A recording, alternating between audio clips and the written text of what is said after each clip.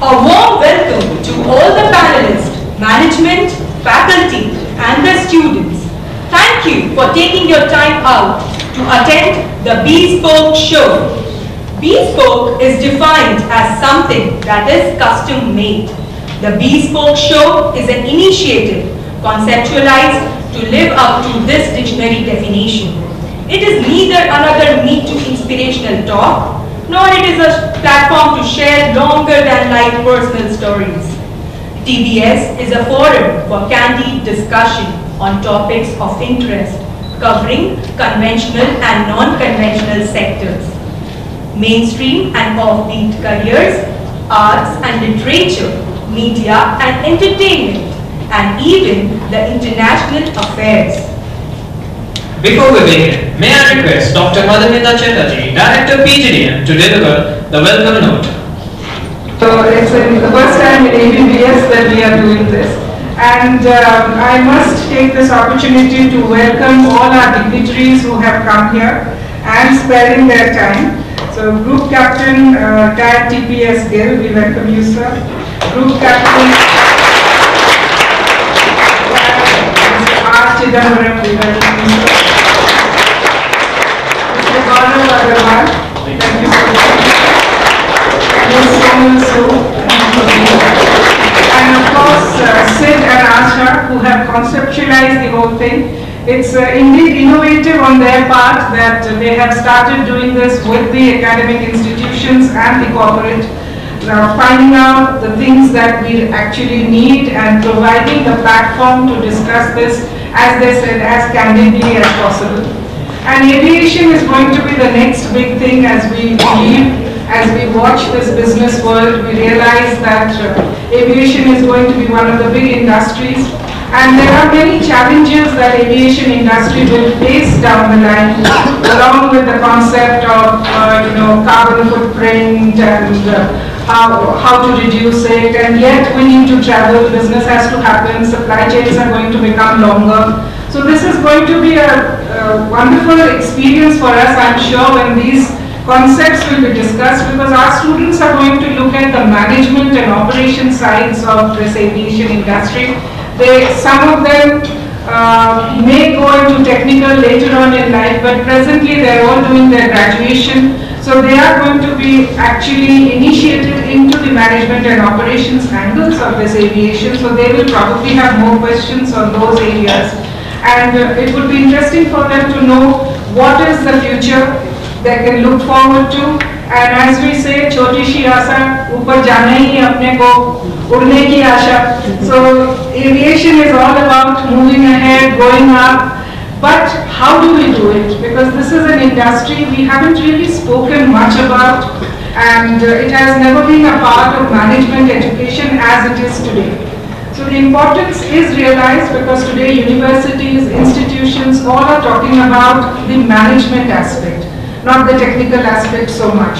So I'm sure both the captains will give us the helicopter view, as they said, of all the things that happen in aviation, and I'm sure they will have this wonderful objective way of letting us know where operations and how management are going to make the aviation industry much better. And technology, as one of Mr. Gaurav Agarwal was telling us, is going to run this show. So is it the technical area also that you all can enter, especially in the analytics area, because data is going to drive the next big thing. And you know how today you're buying tickets online, which we couldn't think of. We had to go to an agent, the agent would book the ticket, or you went to the airline's office and booked it. Today we have moved to that, but it is going to be further on. As I was reading, probably it will get sold in Amazon, the tickets. We can't see it happening now, but it might.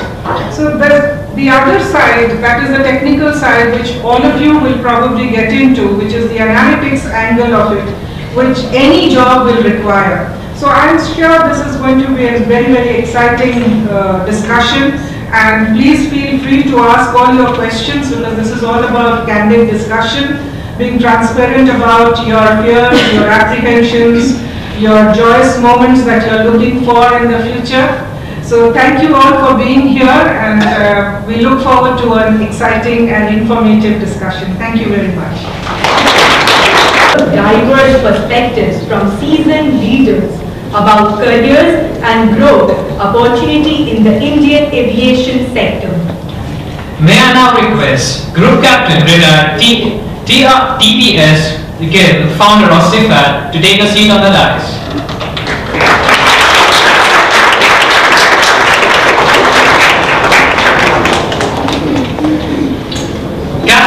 Group Captain Gill is an A320 instructor who has been with Indigo Airlines in India. He has 46 years of flying experience, including 31 years as a fighter pilot in the Indian Air Force. For the last 10 years, he has been conducting ground training of pilots for the issue of CPL, ATPL, RTR licenses, as well as for the selection process of candidate program and airline jobs. And also we have Group Captain R. Chidambaram sir to come to the dais, please.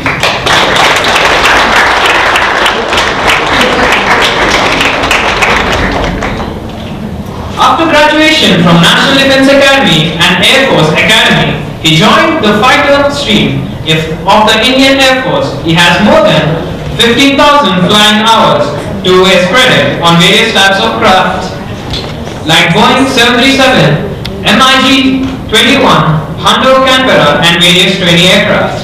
After completing 24 years in the Indian Air Force, he joined civil aviation and served in Jet Airways, Sahara and SpiceJet. He is presently doing a voluntary work at an ex-serviceman's health clinic. May I request Dr. H.R. Venkatesha sir, Director Management Studies, to welcome Group Captain Gill and Group Captain R. Chidambaram with the flower pots.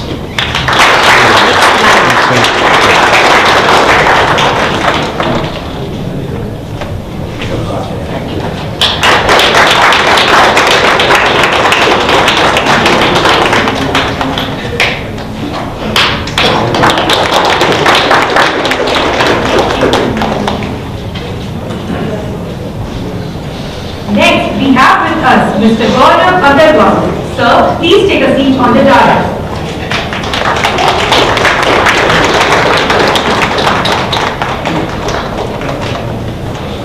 Mr. Gaurav Agarwal is a senior aviation professional with 25 years of aviation experience in Asia, Japan, China, Philippines, Pacific Islands of Guam and Cyprus, in Africa, South Africa and Swaziland, and closer home in the subcontinent as Maldives and India.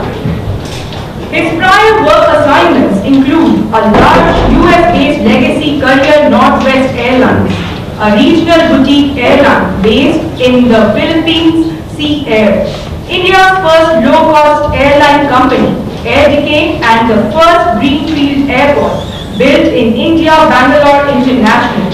He has also worked with South African Airways as head of international network planning and fleet development. He has also worked in a senior role as a strategy advisor at China's HNA Group. Mr. Agarwal is an MBA from Asian Institute of Management, Philippines, and holds a diploma in transport management from National University of Singapore.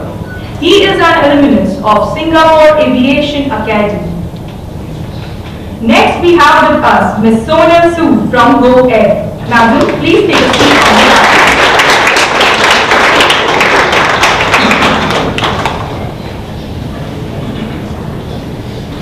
Ms. Sonal Sood is the former cabin manager of Jet Airways. She is licensed by Competent Authority of India, DGCA, to fly different fleets B737, A330, ATR 72. Ms. Sood has a rich experience of more than 13 years in aviation customer service management. Now I request Dr. Madhumita Chatterjee to welcome Mr. Agarwal and Ms. Sonal Sood with a flower pot.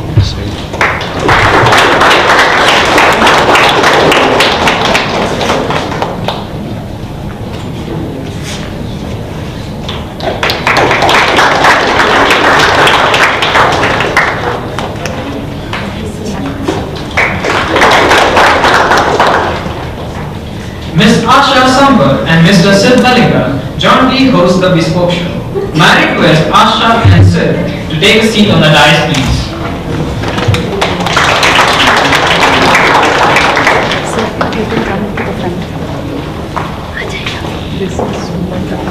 to the front. She played the role of Managing Director Pan-India Operations for Indica Premix, an European MNC. She is currently an independent director on the board of Toyota Financial Services and an advisory council member of EFI. She has also worked with brands like Kirloskar, Johnson's, etc. Mr. Sid Baliga is a published author in the Times of India, Assam Tribune and several management periodicals. He has been quoted in the Deccan Herald for his leadership profile development. His books Is Officially Stupid and Behar Ki Beti have been widely appreciated for bringing out a strong social message in the people. He has spent more than a decade in education sector and has worked on skill development projects, language training program and many more.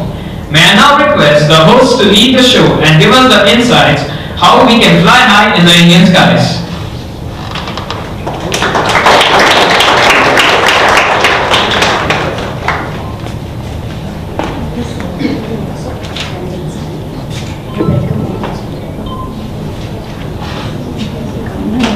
May I request Ms. Kala Sridhar, Assistant Director, Corporate Initiatives, and Ms. Niti Mohan, Manager, Corporate Relations, to welcome Mr. Sid Baliga and Ms. Asha Sampath with the flower pot.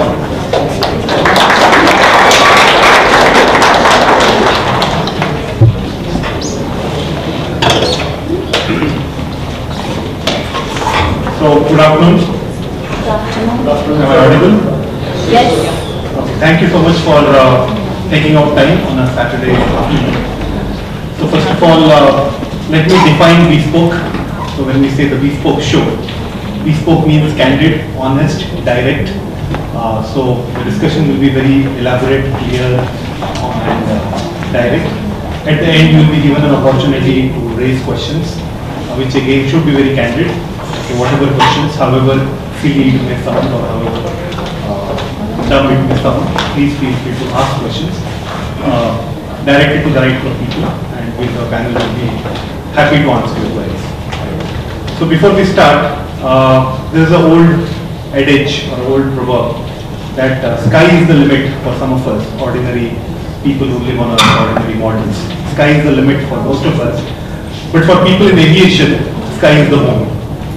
Right?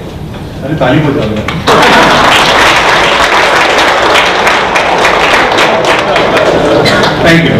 So keep the claps going. Okay.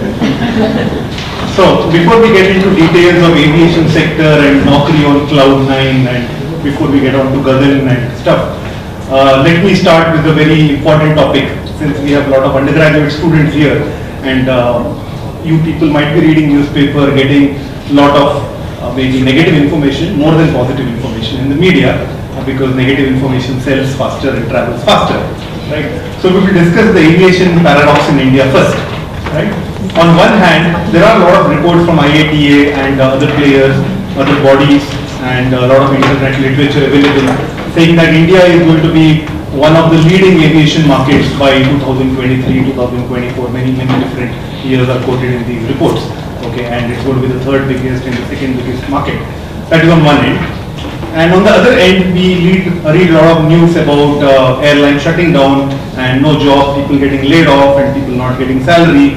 So obviously you might be confused in your minds, what is happening, which report do I believe? Right? So with this, I would pose this question to Gaurav from the commercial angle. So Gaurav, what do you have to say about this aviation paradox in India, first of all? Okay, do I need the mic or? I think, yeah. Okay, first of all, thank you for having me here. You know, I see this question as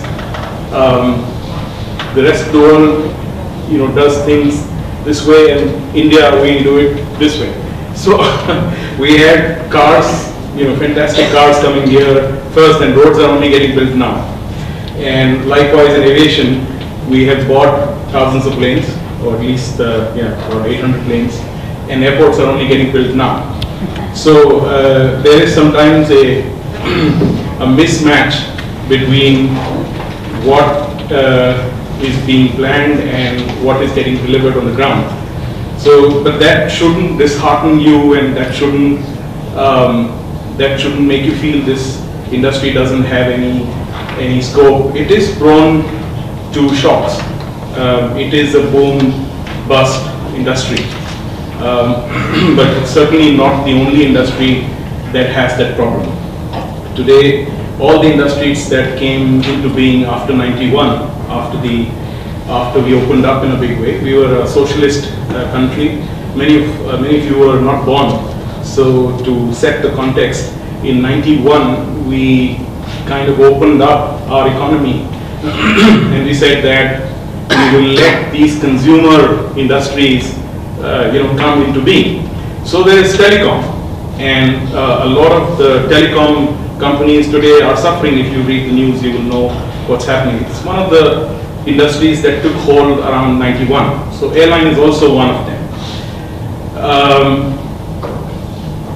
To say that there is, and you've seen some failures in the recent past. You've seen Kingfisher, you've seen Jet Airways, you've seen close shave SpiceJet had in 2014, but they recovered. So there are reasons for that. We can go into more detail when we discuss other questions. I think our policy is not, government policy is not keeping pace with what the industry can do or potentially has, creation of jobs as possible, as potential. So I would still ask you to remain optimistic. We do things in a different way. There's a certain mismatch of what we have already got, and on the ground there's no airports. So there's some mismatch, but eventually I do believe, as an optimist, that the industry will find its way.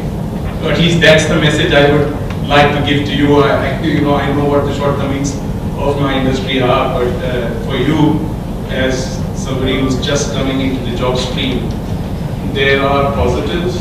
It's an exciting industry to be. I think we mentioned here before that it's going to be the third largest industry. So you should look at it as an optimist. Maybe this also here. As far as, let's just look at the cost of certain airlines. I would just put it as, if you really do a case study on any of them as management students, you will find that mismanagement of the finances was one of the greatest aspects which came into this. It is not that they predicted growth wrongly, no. They predicted growth well. And growth also picked up. For example, if you look at the progress of Jet Airways, I was in SpiceJet, but like he said, we did that little miss. And all of us, few people left, and I stayed on in SpiceJet when this happened. And we said we could move it forward, maybe with a reduced strength, cut the flag, and get into something better. But that having been said, there are phases where the margins are low. Now, contributions to low margins could be a thing like cost of ATF, etc., which I think all of you are well aware. But if you tell me, would this have an adverse effect on our growth in this industry? I say no. We are the sunshine sector, and there is great potential in this sector. And for people like you who are kind of getting into the system now, I wouldn't paint anything other than a bright picture. There are things which you got to take in the stride as far as your progress in aviation is concerned. But I guess that's what happens in all industries.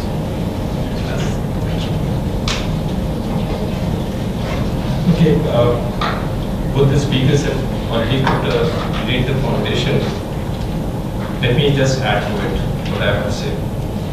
First of all, in aviation, if you start from 89, there is always a 5-year cycle. That means 89 they started, creating more number of airlines.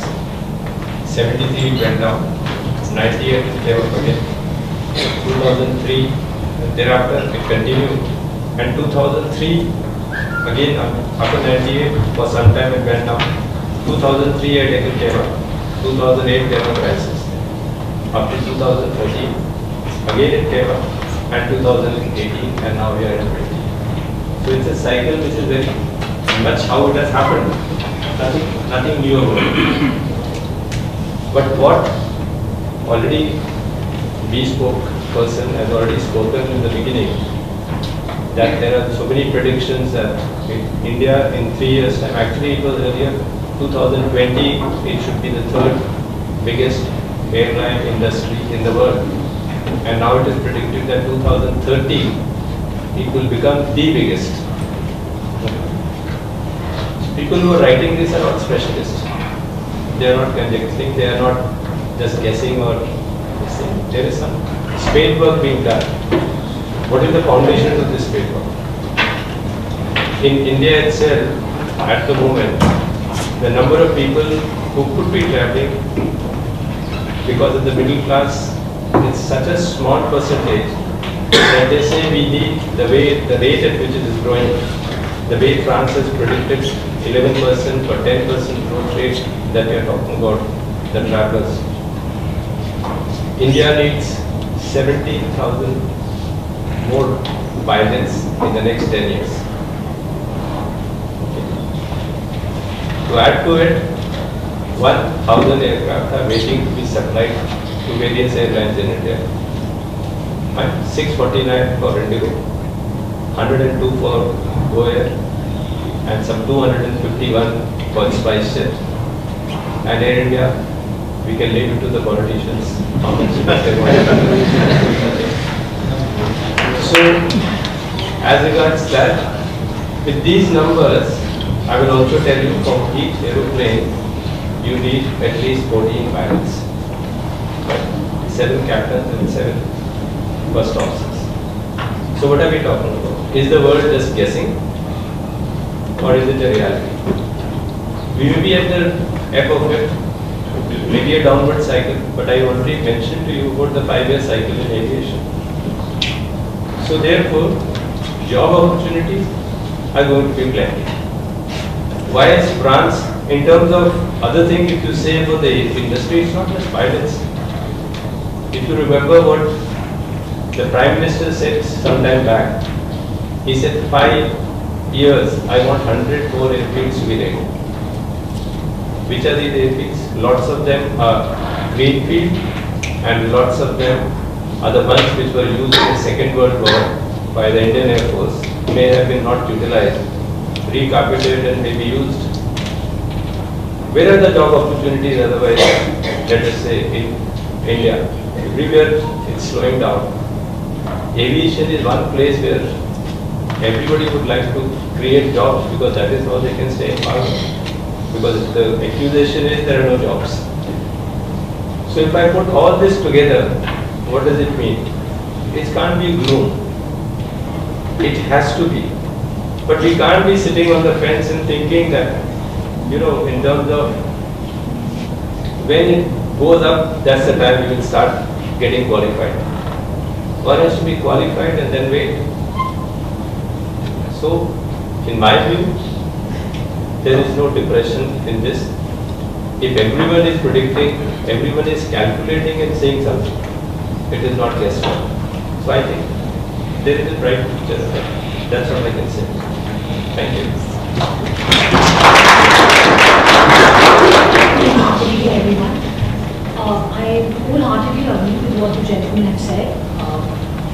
Aviation is a very, very tricky industry. It has a lot of downside and upside, of course.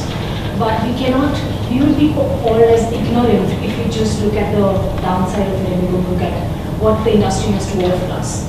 I've been proudly been part of this industry for the last 14 years. And I would love to continue in the aviation because the kind of opportunities, the sectors, the opportunities this industry gives you, it's very difficult. I would also like to inform you that the promotion, the growth hierarchy in aviation industry is faster as compared to any other industry. You get recognized for your work on instant basis. You get promoted on instant basis, which gives you a motivation to work even harder. As Sir said, if airline collapses, it's the financial decisions that have gone wrong somewhere, not because they have predicted the growth wrongly. We see the sectors these days are coming up. 10 years before or 10 years ago, nobody even knew we had such small towns or cities existing in India. but now all the airlines are capturing it because people are traveling. It's a clear sign that people are moving. They commute from destination A to destination B without wasting time, and they prefer airline because they're the fastest means of traveling. Now we're not just talking about being a pilot or being a crew. There are several other departments which are involved, from getting an aircraft up from the ground to flying. So there's absolutely nothing to feel demotivated. What we read in articles, we read in newspapers, on Twitter, on LinkedIn, and everywhere else in public forums, it's on one side of the story. Aviation is booming up, and it's been predicted to boom up even way better than what it is right now. If you can see the progression happening at Bangalore Airport itself, clearly specifies new sectors coming up. Airline would require manpower in all other departments too. So please keep up the hopes, and looking forward to seeing you, probably most of you, rather all of you, joining the industry. Thank you very much.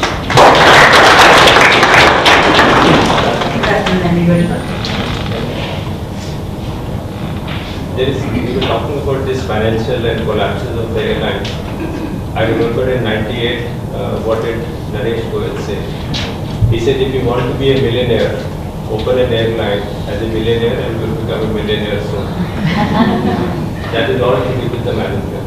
When you talk of the entities, there are other elements which lead to the collapse, which is apart from financial discipline, the company discipline, and also in terms of let us say, where are you extending your financial gains? Is it putting back into the airline or is it going somewhere else?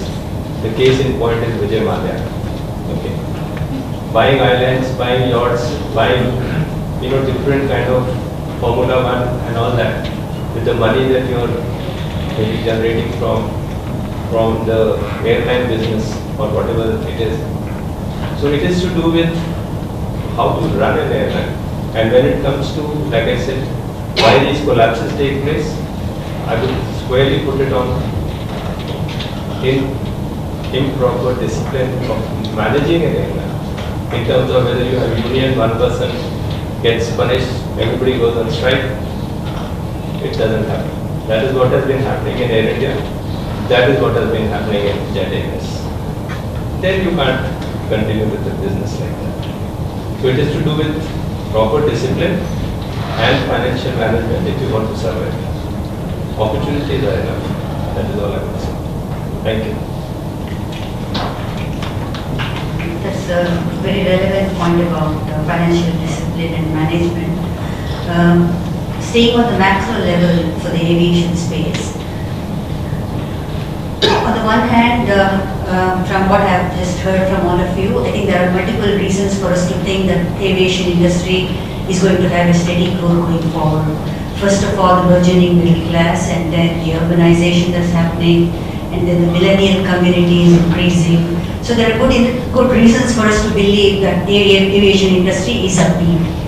But on the other hand, we also are seeing that a lot of the airlines are under turbulent circumstances. Some are closing down. The demand on the one side is high, but on the other hand, the supply is probably not on par with the demand, and we see a lot of demand for low-cost airlines, no-frills airlines, and the consequence of all that is they're not able to run it profitably. So do you see some kind of consolidation happening going forward in the aviation space, where we see a more balanced demand-supply situation?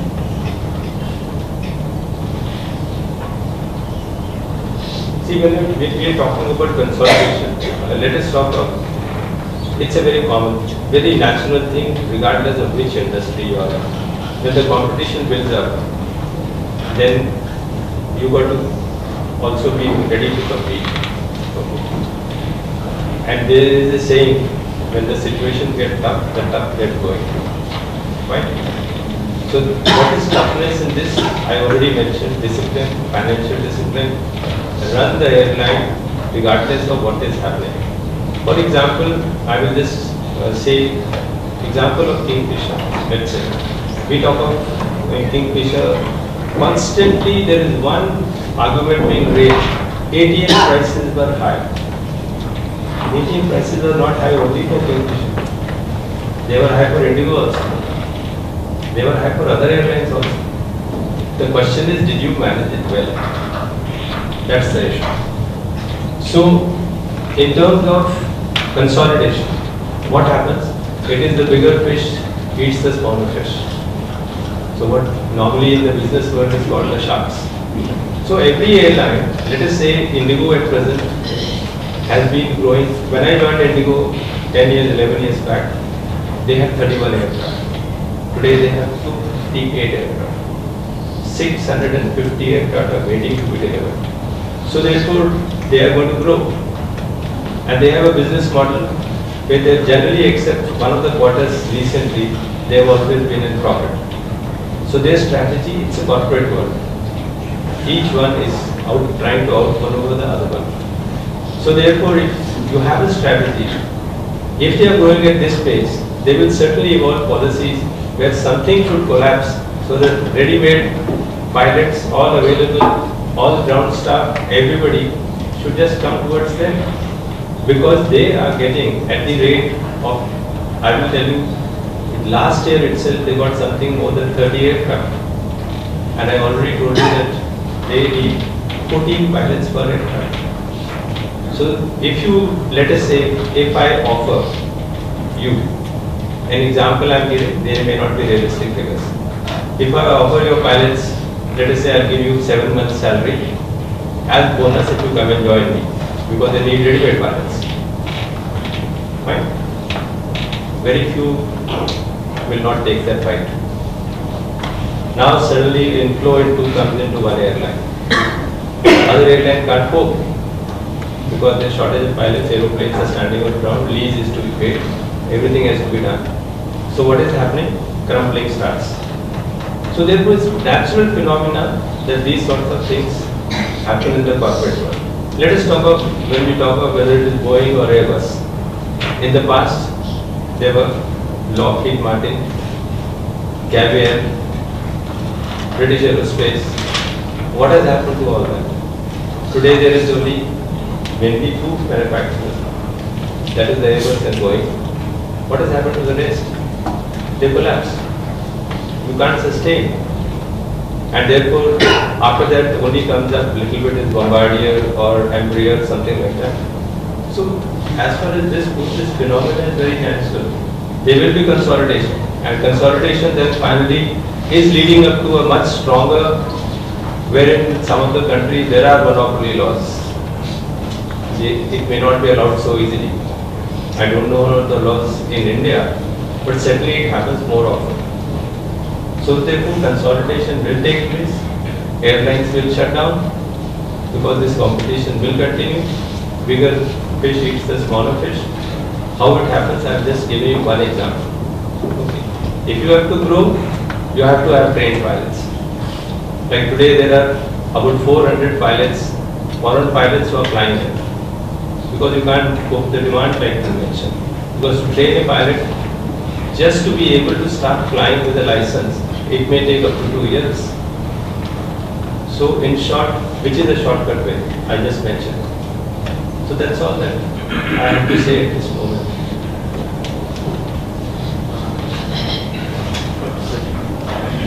And in the low-cost airline, India still is not working as per the concept of low-cost airline. And I will tell you the reason. I was sent to study in Frankfurt as well as in Sweden, Ryanair operations. The operations are totally different. And now I will tell you because we linked it to Jet Air, so the story starts from there. What did I see? It was raining, snowing in Frankfurt. 4 people were doing total turnaround the aircraft was going in just 20 minutes after switch off. The cabin crew used to go to the airport to board the passengers. First 60 passengers who checked in were allowed to go first so that they could go and occupy the seat that they wanted. So that there is a group of family of 4 people or 5 people. So they were allowed to go first because they came in first.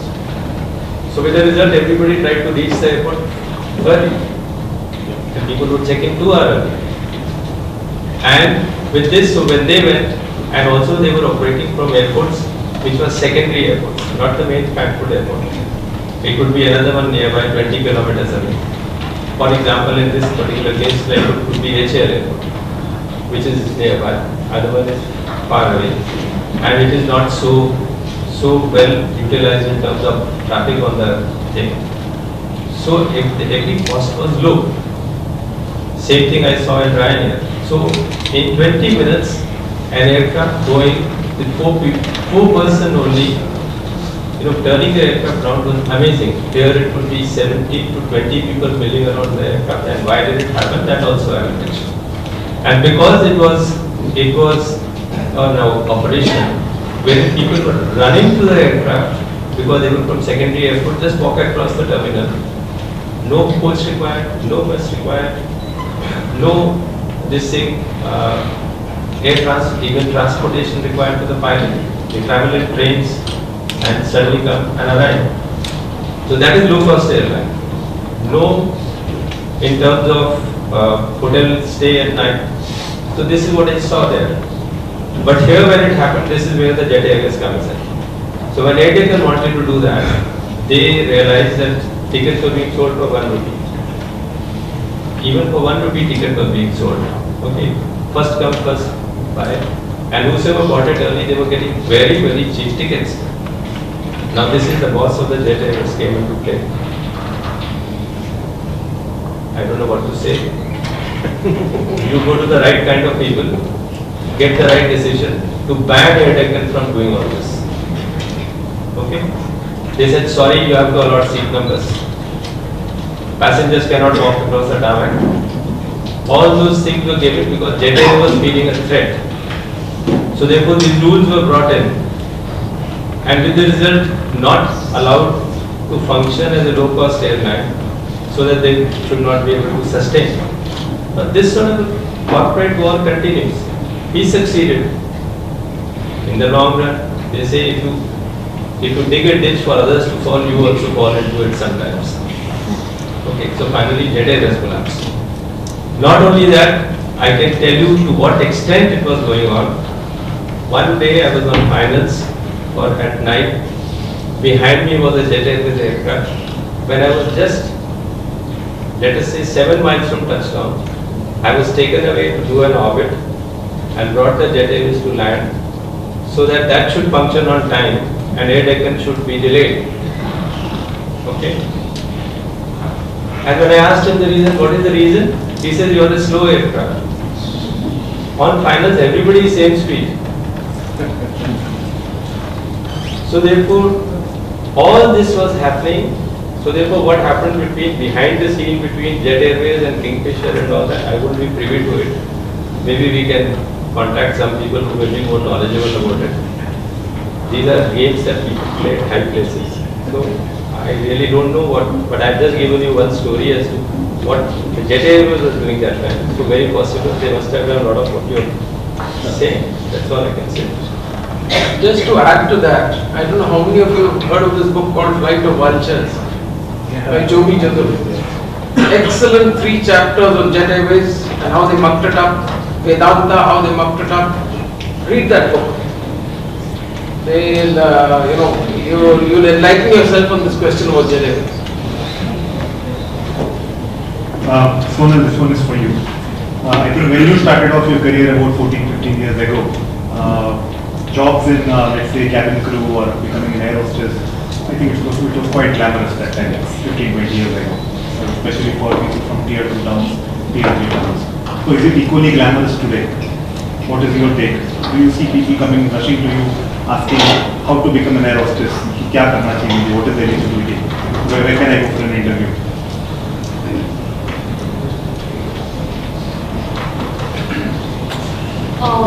When I started my career way back in 2005, I come from a family where I've seen an aviator family basically. A lot of my cousins, my family members are pilots or crew. So I started aspiring to becoming a cabin crew from a very, very young age. And what attracted me was the glamour, and being very honest to you. When I joined the airline, the aviation, the glamour was at its peak.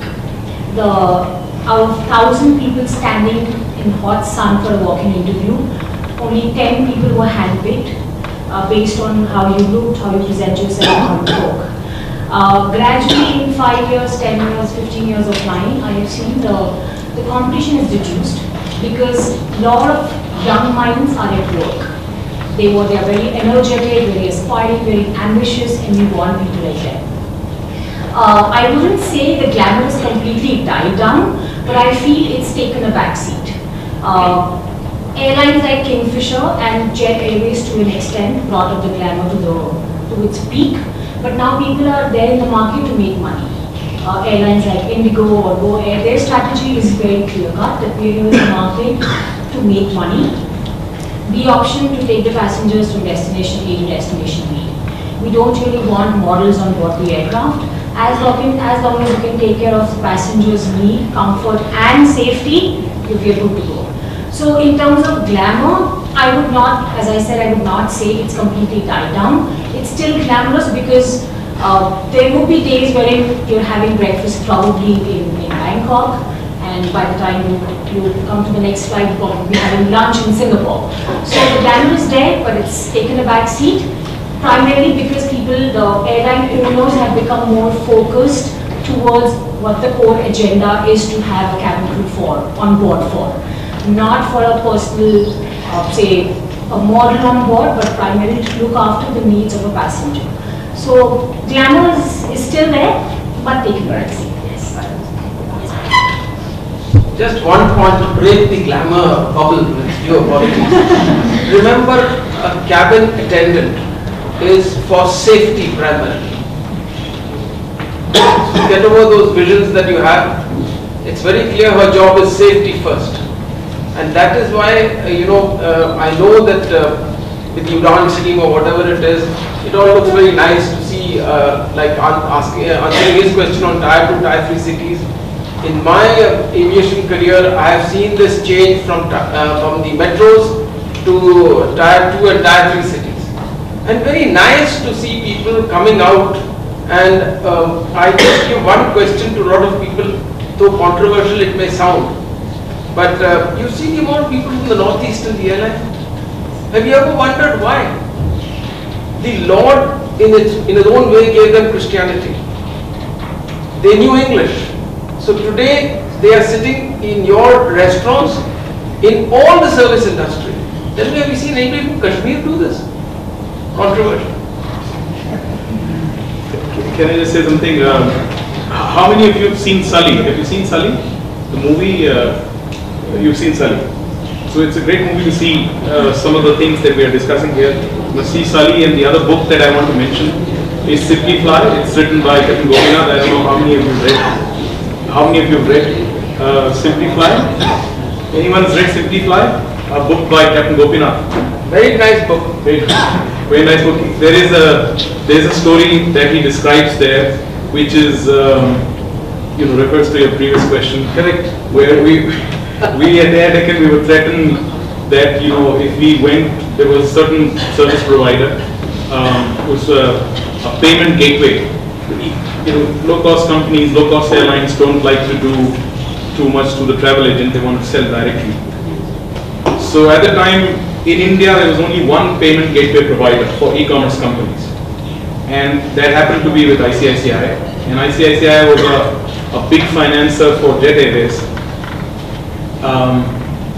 So apparently they were threatened that if you gave your payment gateway to Air Deccan, we will pull out the salary account from you.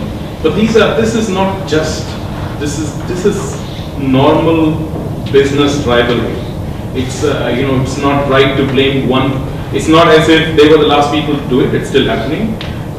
If you can, there are lobbies in the US. You have lobbying is actually very much legal. You can hire lobbyists in Washington and lobby to keep the policy in your favor. So these are normal business rules. Happens in Hong Kong. There was an airline that wanted to come in, and the regulator said, no, you don't have this in your application. Singapore, same thing. They are considered to be a very open place for doing business, but when their own airline was threatened, they didn't let AirAsia establish a company in Singapore. So I would just like to put this in context here, that this is not just us. Everything is fair in business, in war. This is not just happening here. This is a norm in any place in the world where you're doing business. It's part of being a capitalist, where you want your rival to go down. And sometimes these are fair methods, and sometimes they're a little bit under the carpet.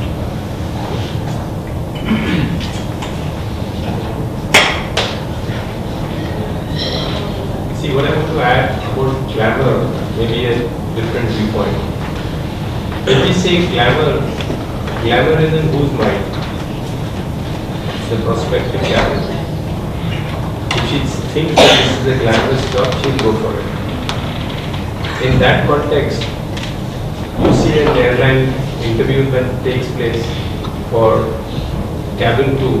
I'm sure she'll be able to tell you if she's been there in any of the road shows or something. It's a huge amount. And I was just sharing with her before we met here, that when I was doing CRM classes for cabin crew also. And if I asked them, on the very first question I always asked, how many of you had a dream to be a cabin crew? 100% wanted to be. And that was true. And even today when I ask, when we go to our offices every year, when we go for refresher and all, when I ask this question, 100% answer comes, yes, that was our dream at the age of 18 and 20. So therefore glamour is in whose mind? The person who is applying for a job. She sees it as glamour, not you and I. We don't matter as far as that goes. So yes, is it a glamorous job? Yes, it is definitely a glamorous job. If you ask the people who want to take up that job, that's where they go. And when it comes to benefits, she can tell you a lot. She's already mentioned a lot in terms of whether it is travel around the world or a 5-star hotel stay and air conditioning pickup after your just 12th pass, the salaries that you get. And then what is the image that a person has as a cabin crew? A very well-cultured, well-educated, who knows how to conduct herself, carry herself. That is the image people seek to have. So therefore, in my mind, yes, it's still a very glamorous job.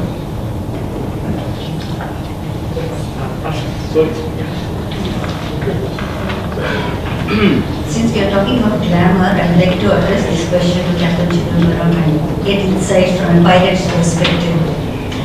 For a non-aviation person, it does look like a glamour to have a job flying at 1,000 feet high and having a nature's view. But as the saying goes, the grass is always green on the other side. But for a pilot, how's the journey going to be like in the initial days, from the time when you get into the cockpit and do your first few takeoffs until the time when you actually land and give a sigh of relief that you have accomplished something. In between the journey, I think you go through a lot of stressful moments, mixed emotions like fear, like fun, like ecstasy. But at the same time, you also have the sense of responsibility that one wrong move or a wrong judgment could jeopardize hundreds of lives. So could you share some of those experiences that pilots would experience in their early days? Okay, now let me give you the disclaimer first.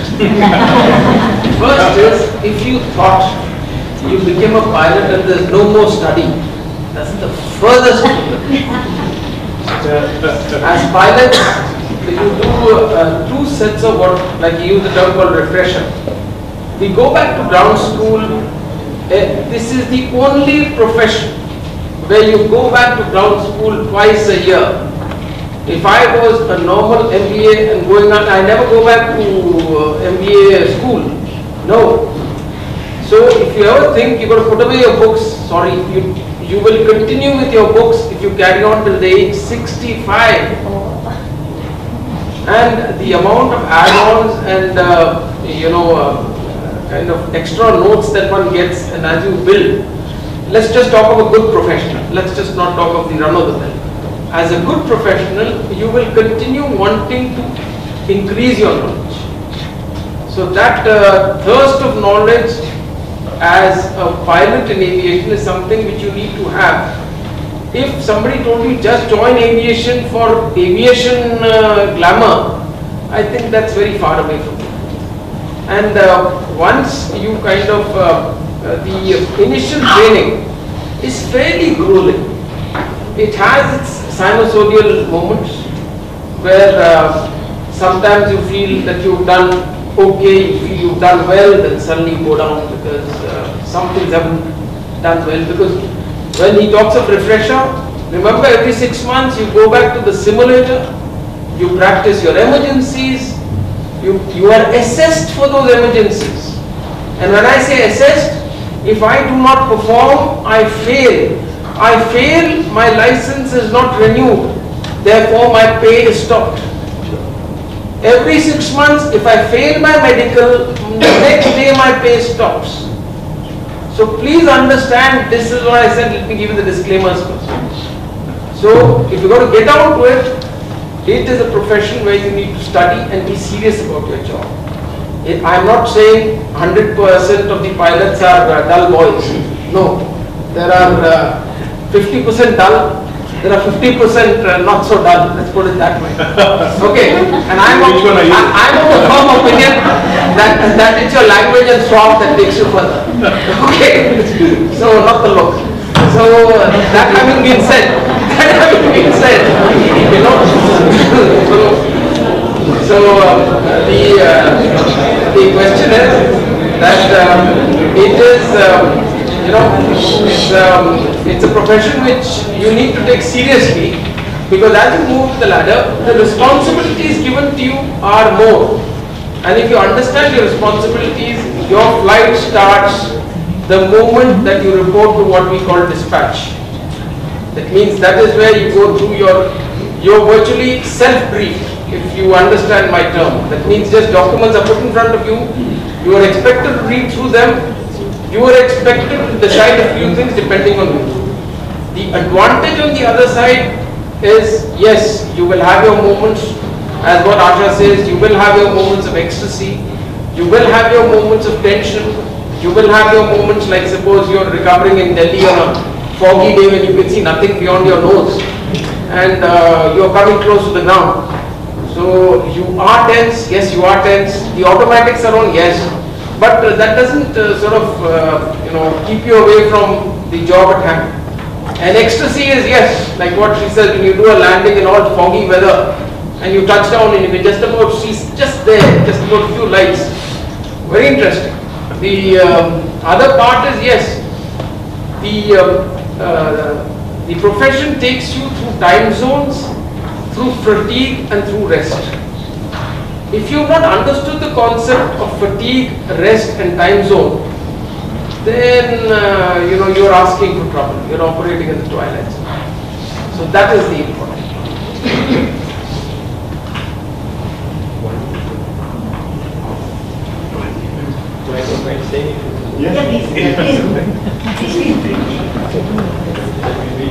Feel free to express.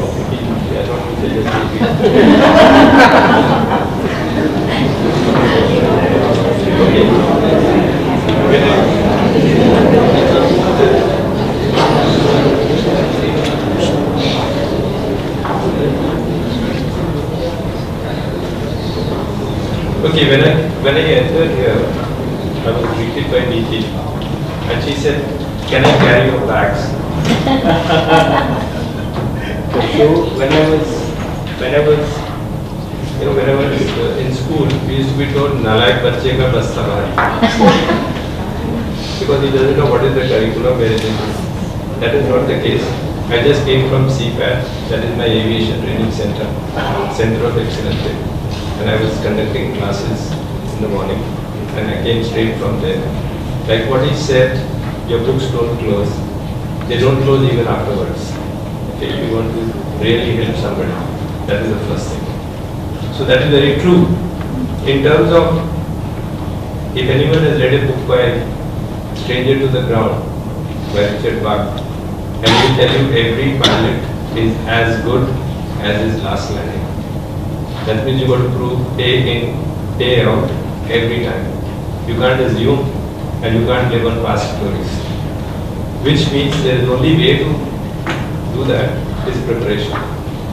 And a person like me always says, flying is done at home, not in the cockpit.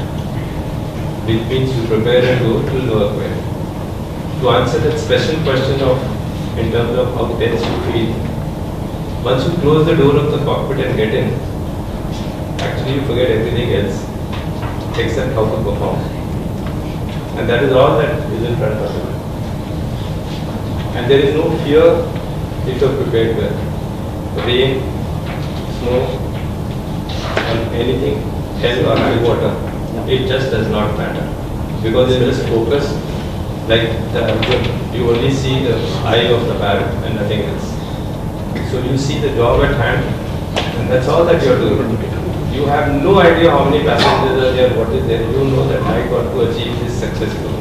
And that's all that you are doing. So really speaking, if you are a professional pilot, there is no tension. There is no tension.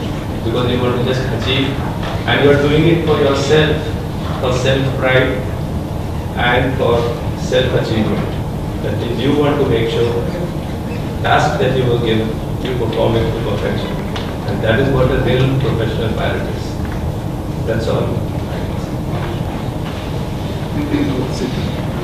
So, exams every 6 months. How many of you still want to become pilots? Please raise your hand.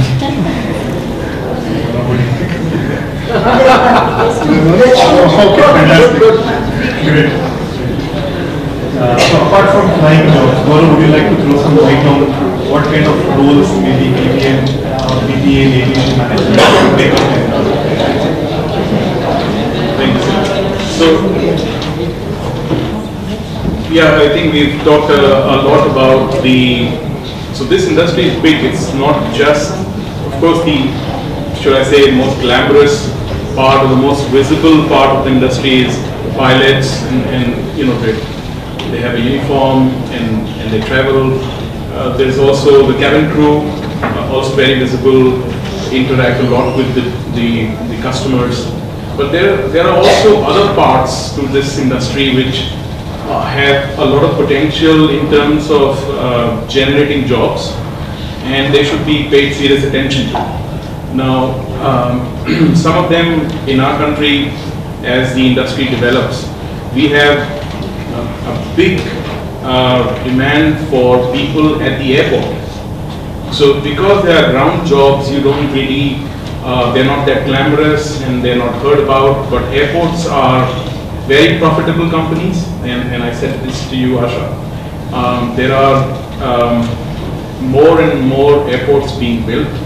Many more private companies are now wanting to become part of the airport. They want to own airport and run them, manage the airports. There's GMR, there's GVK, there is now Adani's. There was a point in time when Tata's wanted to get in. There are also foreign companies. ADP has just come in. There is Changi has invested in India before. Changi is from Singapore. So airports are a big generator of jobs, and the kind of jobs that you have, they are on the ground, they don't fly, but other than that, you still are pretty much part of the industry. So you are at the airport, either you're handling passengers, helping them check in, or you're part of the security infrastructure. The airport checks your bags, or you're part of the cargo, which is again not glamorous, but it's very profitable. So you know, there are a lot of jobs behind the scenes which may have many other good qualities that you probably do not see so explicitly, but they are good jobs. So in airports there are also firefighters, many firefighters, because their shift is only 6 hours.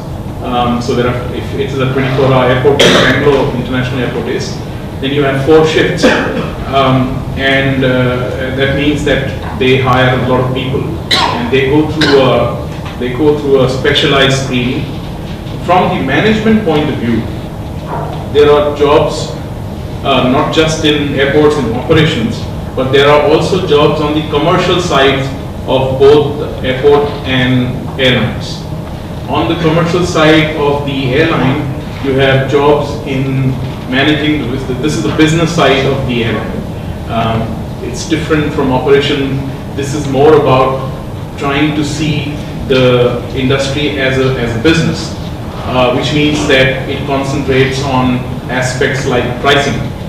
And you might think pricing is, there are usually about 10 fares, so what is so difficult, or why does it require so many people? But pricing in airline business is a science. It requires a lot of detailed attention.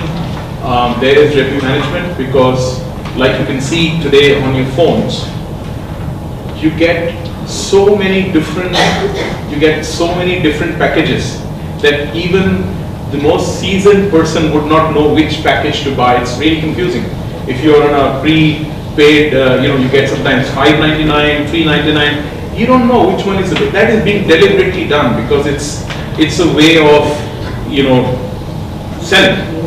So pricing is a discipline in airlines which requires a lot of detailed attention. It is mastered over many years. It's not a simple thing because there is complexity in how that pricing is put forward. So pricing and revenue management is one very big area where there are many. I would say an airline, I can give you an example. An airline like Indigo would have more than 100 people in revenue management department managing this on a day-to-day basis, looking at flights and trying to see where they can either put in a higher price, or they can see if they can close it for sale, and or whether they can overbook, things like that. Now this is very layman term I'm putting it, but it's actually quite a complex thing. The other functions on the commercial side, if it is a big airline that goes international, for example in Air India, you will have a person who manages, so it all starts from somebody who manages the routes. You have to decide, Air India would be a wrong example, but somebody has to say, is it going to be profitable if I fly from Bangalore to London?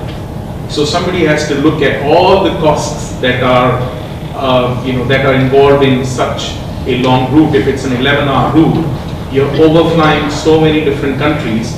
Every country charges you an overflying charge, and so therefore, if you're flying, I can give you an example.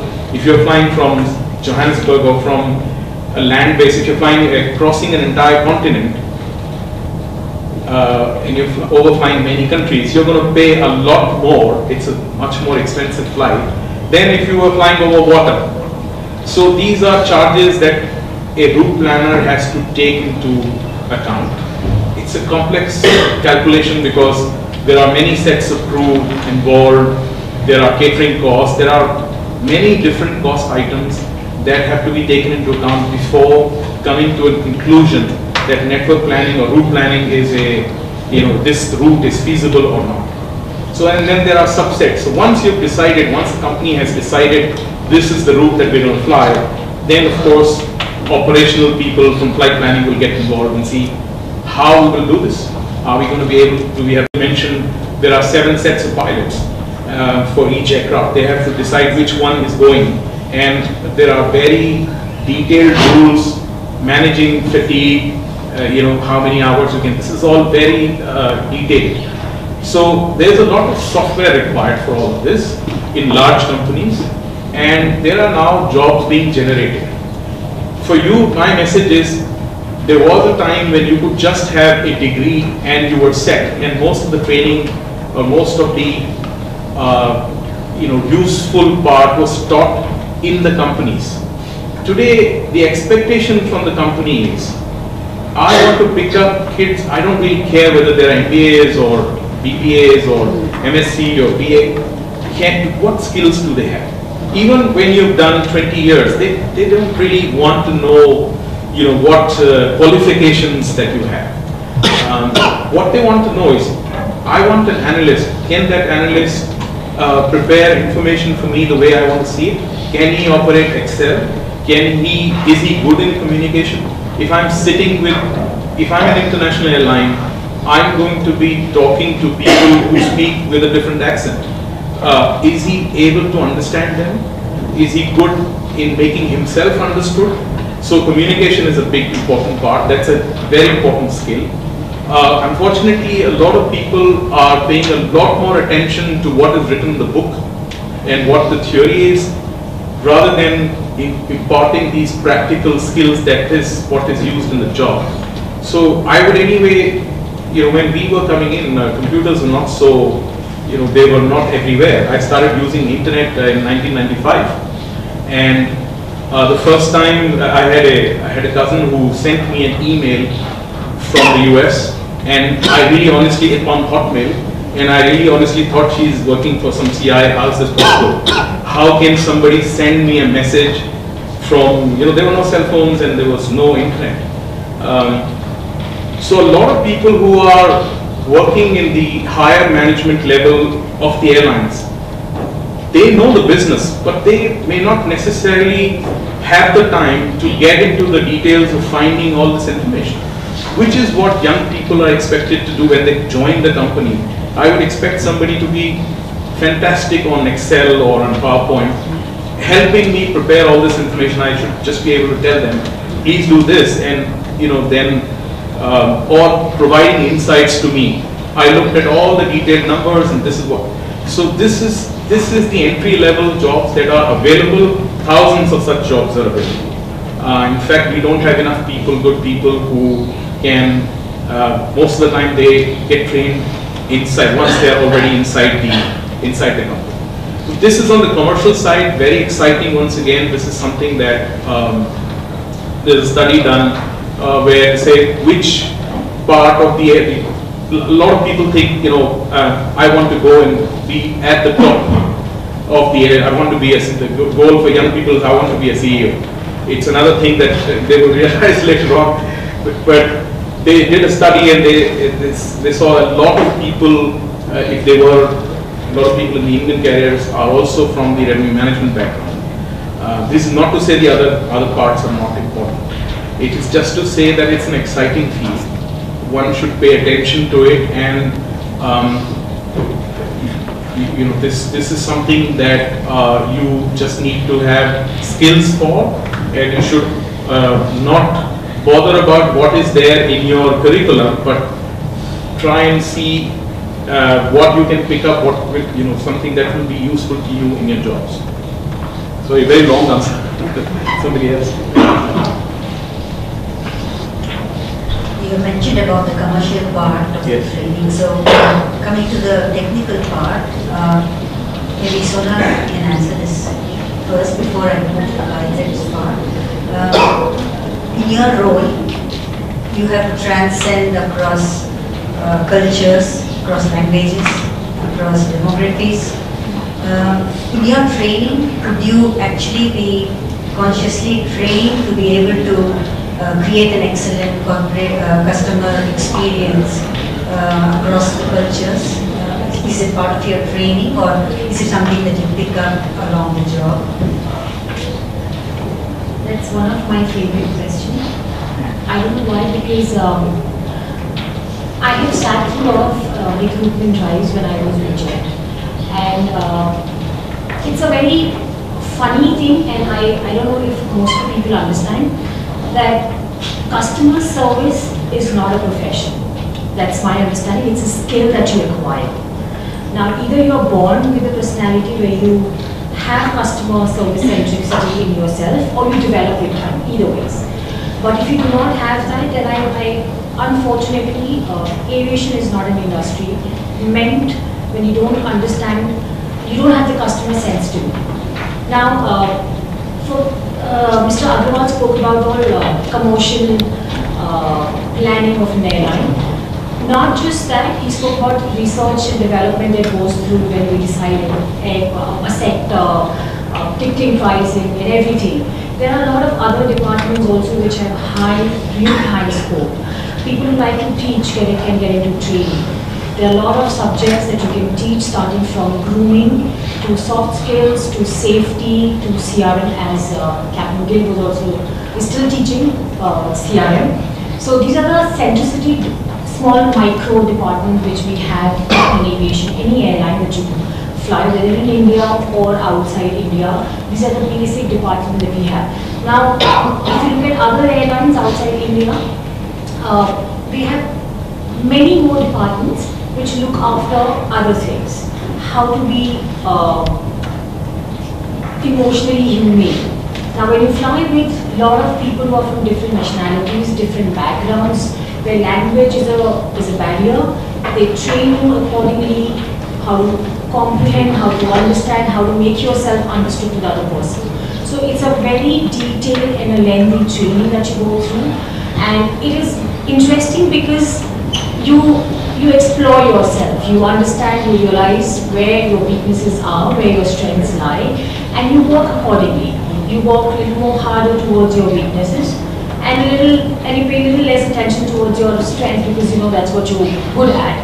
So yes, the training part itself is a very lengthy and a very detailed process where everything is looked after, from the way you talk, how you present yourself, how to address people, and how to be a little more sensitive towards people. We don't want robots on board the aircraft. If we wanted, we could have just planted a robot on board the aircraft. The reason we have human beings on board is because we want that humane touch. We want that human sensitivity. Before a person could just press the call bell, I should probably be a little more proactive to understand that it's 12 o'clock in the afternoon, there is a possibility that he's pressing the call bell for a glass of water and not for a newspaper. So all of these things you need to acquire along with time, and you go through a lengthy training detailed process as well. Very interesting, and sometimes you may end up with very demanding customers, and you're challenged to keep your calm. And Captain Gill was mentioning about a pilot is only as good as the last landing. So when you talk of training for a pilot post his initial license, what exactly are the skills that he would need to keep improving upon to make sure that he stays relevant and efficient, not just in the job market but also in terms of customer service? Okay. A pilot is not just a pilot who is kind of labor class, who is able to do what an auto rickshaw guy does. That is, here is the clutch, here is the gear, and you push. So clutch in that case I can say is the throttle in the aircraft, accelerator, and the gear is, you can say, is the stick with which you fly. He's supposed to be a manager. Like the Indian Air Force typically says, I'm an officer first and a professional later. I think you should also know how to conduct yourself. Recently you must have read in the newspaper, one Indigo pilot has been suspended for 3 months because he threatened a passenger and get you arrested, an old age passenger. And then the daughter and the mother, it is an unacceptable behavior, uncalled for. So therefore, there was another story which came about 4 months back. Normally you see when you go to the aircraft, you see sometimes the pilot is roaming around outside. What he is doing is, he is checking the external condition of the aircraft. That is it fit to fly? Every time he is supposed to check. After he did the check, when he was coming up, the passengers sometimes, there is a long queue, somebody is taking time to sit down, put his baggage. So he didn't get his way coming onto the boarding the aircraft. When he didn't get his way boarding the aircraft, he got into argument with passengers. And he deplaned one passenger because ego. He didn't give me way. Whereas the simple thing is, the passengers are intelligent people. They know unless you go to the cockpit, flight can't start. If you just wait there, they'll give you way. You don't have to demand. if you just stand there and maybe a smile, and everybody will let you go. But just to make an ego issue of an issue that you wouldn't give me way, and then you get into argument and you deplane it that you are a passenger who is hostile or a passenger who is unworthy of sitting into this area. So in short, you are just not a pilot. You are supposed to be a manager. And the other important trait that a person must have, you see, earlier it used to be called, something used to be called as he is the captain. Today it is changed to commander and command. And why is that is? Because there was a big conflict of what we call empire building. The head cabin crew said this area is mine, and the pilot said this area is mine. They both in the same aeroplane. Like recently what I read a wonderful story about, one gentleman wrote a story saying that I was traveling and I was busy with my iPad or laptop, whatever he was doing. And then after some time, he said, I looked at the neighboring passenger and I recognized him, and I asked him, are you Mr. Narayan Murthy? He said, yes. He said, I thought you would be traveling business class. So he said, why? Do business class reach the destination earlier than others? I will also reach with them. Why should I only think of business class? So what am I saying? A person of that stature has this thought. So pilot should not think himself that he is something supreme. He is just doing a customer service. And therefore he has to conduct himself properly. And what is this line saying? That means you should not only feel important for your role, take the responsibility of carrying so many passengers safely from place A to B, where top priority is their comfort and they should be relaxed.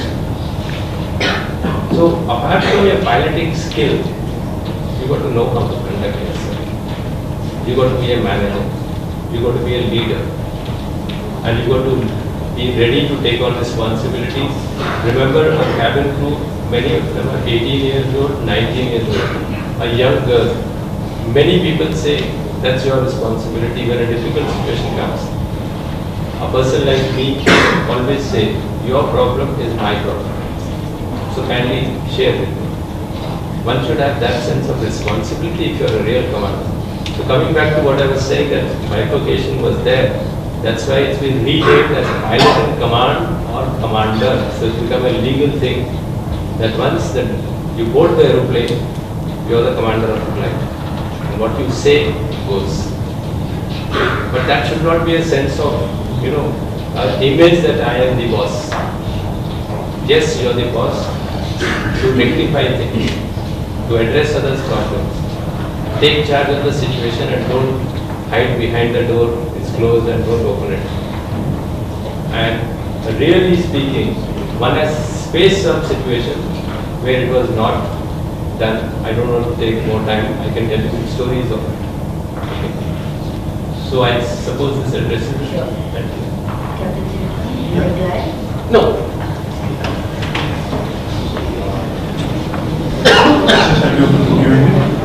So, any questions from audience? Please raise your hand. Any questions? Yes, please. Sir, if we are able to stop or control the securities or staff of the airport being bribed by hijackers or terrorists, if yes, how can we control? So let me just repeat if I understand you correctly. Your question is, how can we stop, bad people bribing the staff of the airport to cause trouble? Okay. Well, See, in the Indian airports, you've got 6 systems. That means you don't go only to a single system. You start with the gate, and you've got like the 6 systems to reach the aircraft. So therefore, India is by far one of the most checked passengers before you reach. So you can, the only way out is deterrence. A jab is not, because if you start driving all 6 people in the chain, remember word will get out. Because that famous story of, if I tell you a secret, you won't tell that person, say, I don't tell anybody, I told you.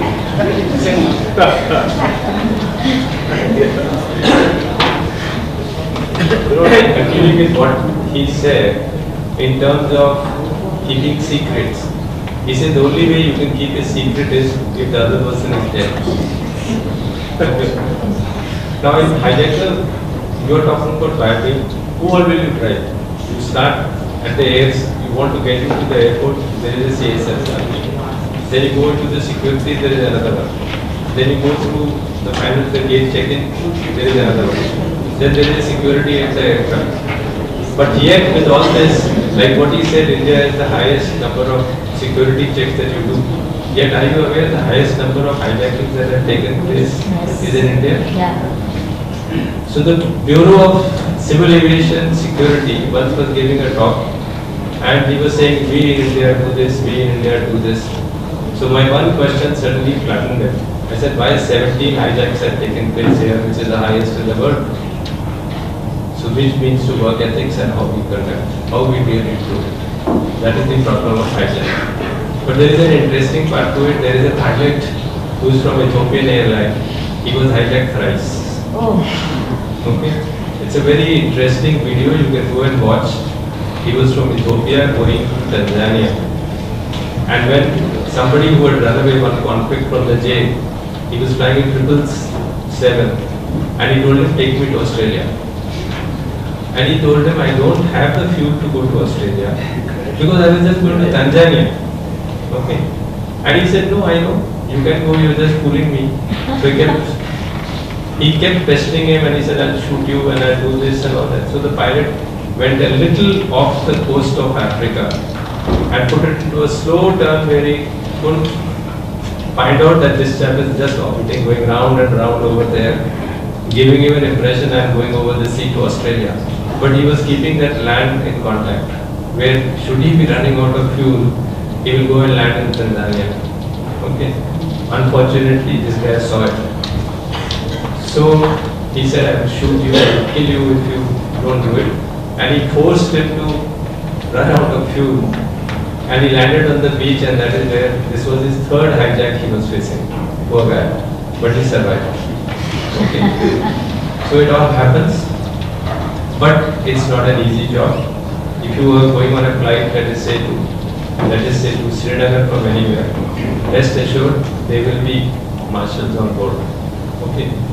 So preventive measures are taken, but it's not easy to do it. And if you happen to be hijacking a German or Israeli aircraft, rest assured they'll come after you. They are going to Thank you. Hijacking has gone out of fashion. It was, a preferred way of protesting, or there were a lot of political movements. And one answer that I'd like to give to you, of course, we are wearing different hats. The hat that I'm wearing, the answer is technology.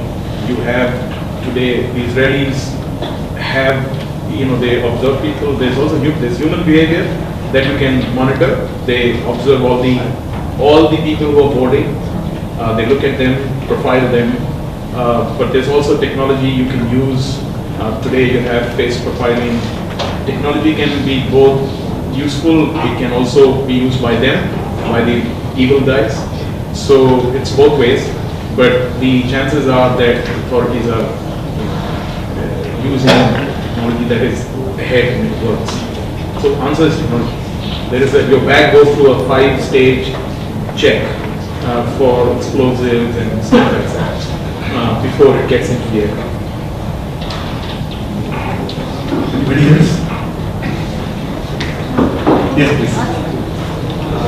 My question is to ma'am. When you were there in the industry, what was your management style, or what was your strategy to manage the customers? There is no particularly strategy that you can, it's not bookish. It's nothing in the book that you can just read and understand. It depends from situation to situation, but the most important tactic that you can use in every situation is to stay calm and patient. whether the situation is the customer is angry about something which is not your fault and trying to blame the airline for something, or whether it's something that you're supposed to give it to the passenger but you don't have it as a crew on board the aircraft.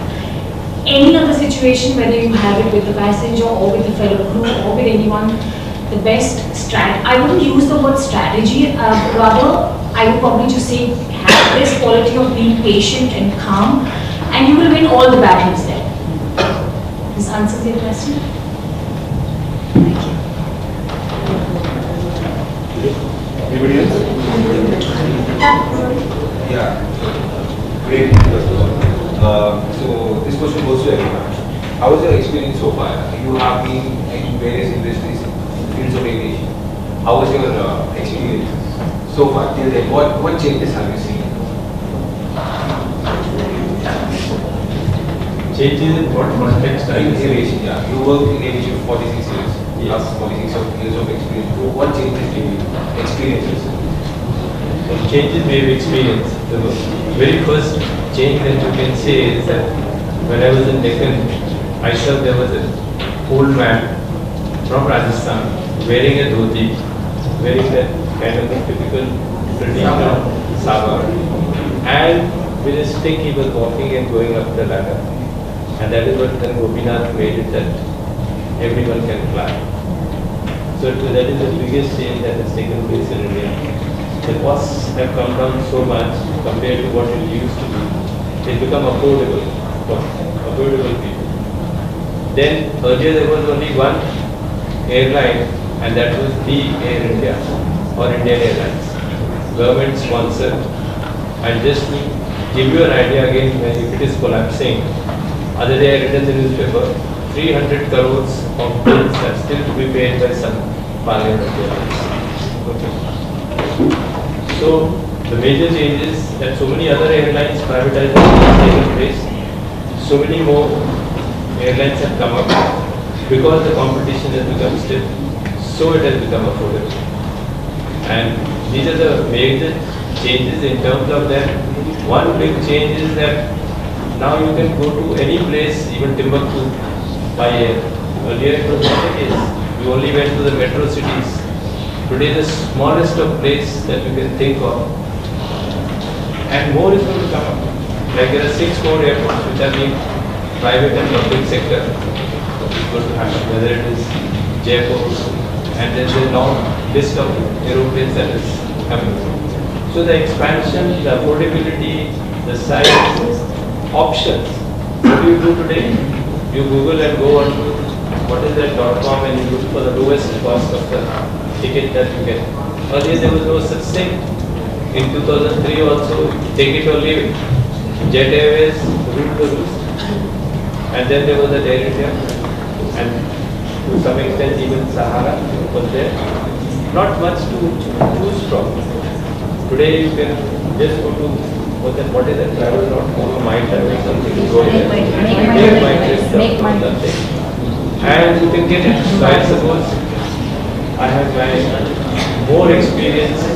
Rajesh Namra will tell you about this because he's been longer than me. The only thing is what I have seen is the elitism of aviation changing to a mode of transportation. I think that is the greatest, other concept. You moved out of elitism and then you moved into just as a mode of transportation, which has happened in the US long back. In fact, have you people heard of Mr. Rono Datta, now the boss of Indigo? No? Okay, educate yourself. Rono Datta ran United Airlines for the US. He gave us a very interesting talk on the development of US airports and the development of infrastructure in the US. And how, like as you see in Bangalore, that's the ideal thing for you. The airport is located north, and then we expected development to move that way. Unfortunately, we have a lot of political situations which don't allow the movement. Otherwise, as a concept, this should have been your second electronic city. And this should have built up the subsequent infrastructure. If you see places like DFW, if you say places like Michigan, Milwaukee, all these places, they will show you how the airports developed. I mean, it's very interesting. Like you talked of Simply Fly. I don't know whether you heard of this book called Nuts. Heard of this book? It's written by Hank Gallagher. It's the story of Southwest Airlines. Very interesting read.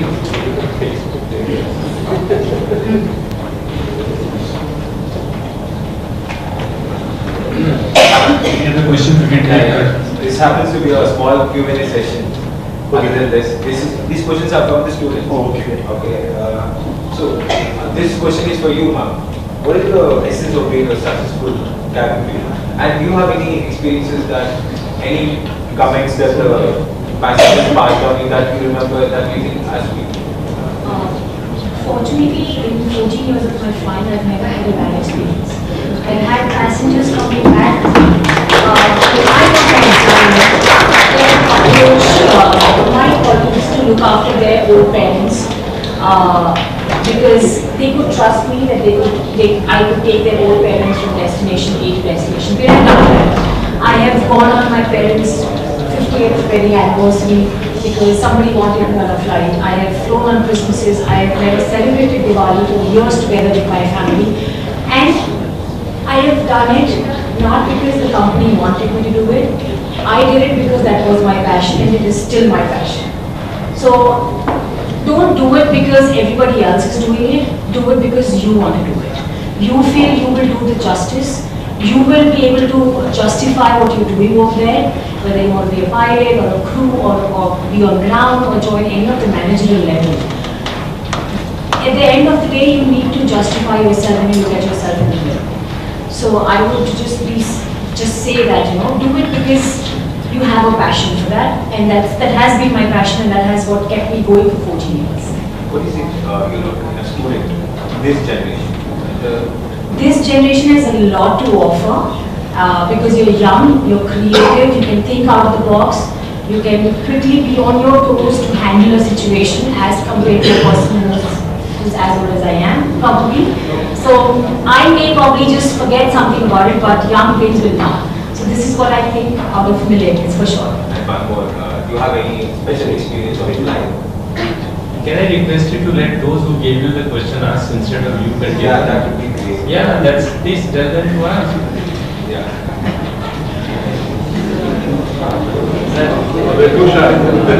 Why was the concept of silent airport being invented?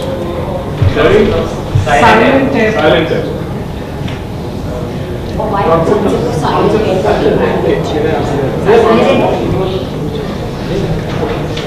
Let me answer that. So, there is already so much noise on the streets. There is, we love honking, and so silent airport basically no announcements, right? There are so many announcements that it gets. There used to be so many announcements for a flight leaving, was now boarding times, stuff like that. It used to be, as Captain Chidambaram said, you are crossing various different time zones. We only think of the Indian market, but if you're traveling long distance, you might be really fatigued, or you might be really tired because it's 3 a.m. for you at night. It's the concept of silent airport was developed to make sure that the information is provided to the passengers without being, without it being very intrusive on the ear, because you might be sleeping time for you. So many airports follow this. There is clear guidelines. There are where you can see when in order to board the flight. So that's why the silent airports without any announcements. Yeah. More questions? Yes, please. Sir, why is VT written on windsock every airport? VT is basically all countries have a particular designation. Okay, like November, N is for US. Now VT is a very controversial this one here because it hangs back to the British era. Okay, so it goes into it is if I remember which yeah. So it deals with Victoria. Now Victoria is not our problem at all. Unfortunately, we've never taken a a country like Bangladesh, Nepal, and Pakistan. They have different annotations. So this annotation was there when the British were there earlier in our country, and it continued. We should have taken the otherwise you will lose your notation after some time. If you see certain countries, because of the amount of countries that you have, you may not have the alphabets to catch up. So they do have an addition, but that is required. Basically, it gives you the country prefix. All you will see a lot of aircraft in Bangalore airport with November. So that's come from the US. So that's how. It's like you put KA so and so on your gadi. See, you're asking questions. Maybe I can ask you one. Think of it as a quiz. Many airports, in fact, well, we have airports being built now, but most airports were built by the British in India during First and the Second World War. Can you name one airport though that was built by the Japanese? Anybody? So it's just for some fun. So where did let me give you a clue. Where did the Japanese reach? How far did they reach during the war? They were bombing Calcutta, right? They were bombing. I'm giving you clues. Maybe wrong clues, but Very wrong. Almost do you know one airport in India that was built not by the British but by the Japanese? If you've seen that Forgotten Army, there's one on Amazon Prime. Nobody here is a history or war freak. Nobody reads books on history or war or movies. You must be saying that. Okay, even on this now is very interesting. So you give up? Shall I already answer that question? You already. What do you say? No. Okay. Yeah. Yes. I have a question. Yes, please. Yes. No. Unfortunately not. You set up to it. Wrong direction. Yeah. So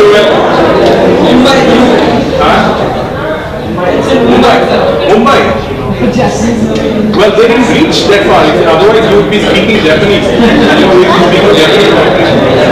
So anyway, the right answer is Port Blair. Port Blair was built. It was taken over.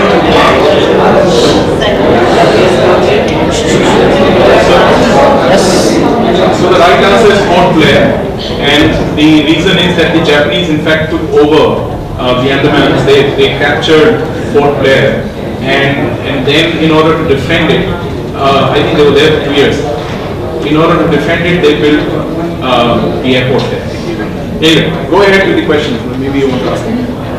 Any other questions? Yeah. Yes.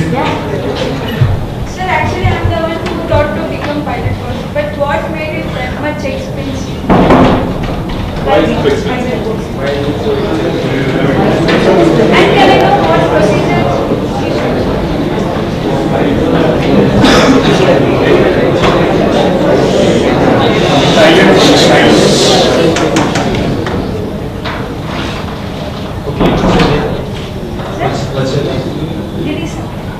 Girisha. Okay, Girisha. So your question is, what process to follow to become a pilot? And you said, why is it so expensive? Anything that when the demand goes up, things start becoming expensive. And that is in 2003 when I took up aviation as a thing. It was so cheap compared to today's context that to get a license, people end up maybe 15 lakhs, that's all somebody would pay. Today it is at least 40 lakhs minimum. And in terms of what is the process to follow, one simple thing is you have to clear some test papers.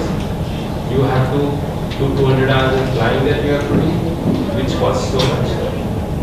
And in terms of if you want to do it in real time, that means you should be first medically fit. Even if you think of becoming one, the first step that you should do is get yourself medically cleared, which is called Class 2 medical. You can go to the DGCA website and you can see how to do the medical. What is it? There are lots of people in Bangalore, especially Air Force doctors who are specialists in the Indian Air Force. When they were to do medical tests, they are the best people to go to because they are the experts.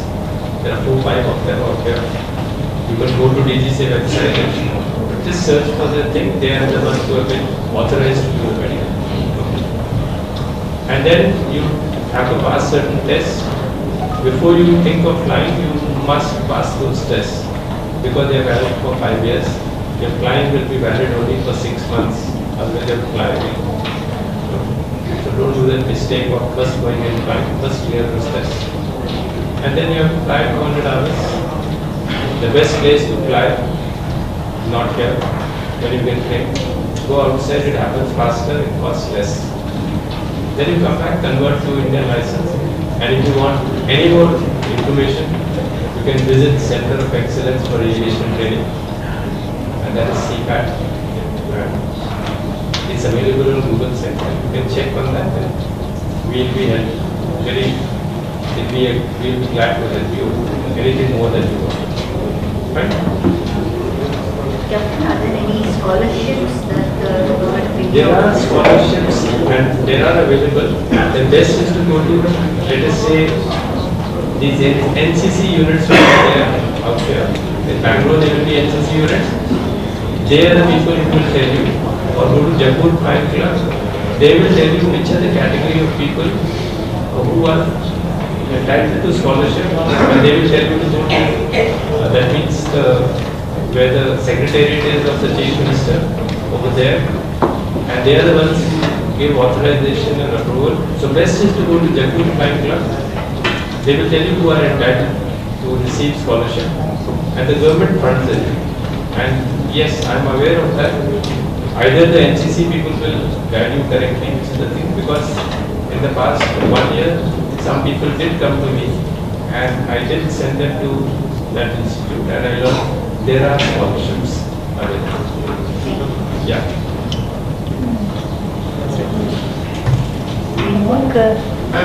Your plus 2 now, can you choose aviation industry as a future? Can you just repeat your question? If you have completed your plus 2 now in this generation, can you choose aviation industry as a future? When you said this generation, what did you say? Aviation. In this 2026. Plus 2. Yes, the qualification required is only 10 plus 2 with physics and maths. Okay, that is the criteria. And in case you have not done physics and maths, not an issue. Go to NIOS, National Institute of Open Schooling. They conduct tests every 3 months. You can apply there, which is head office in Gurgaon. You can Google just National Institute of Open Schooling and you can appear for physics and maths. If you did not take earlier, suppose you were not in that stream, clear those papers and you will qualify for it. Essentially the qualification is 10 plus 2 with physics and maths. That is it. That is it. Yeah. I'm saying that head office is in Gurgaon. So you can